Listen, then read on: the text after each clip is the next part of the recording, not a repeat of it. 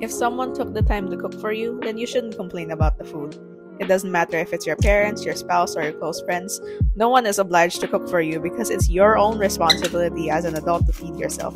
So if someone put effort into preparing a meal for you, then you should hold off on comments like it's too bland or it's not that good unless they explicitly ask for feedback or if the food seems spoiled.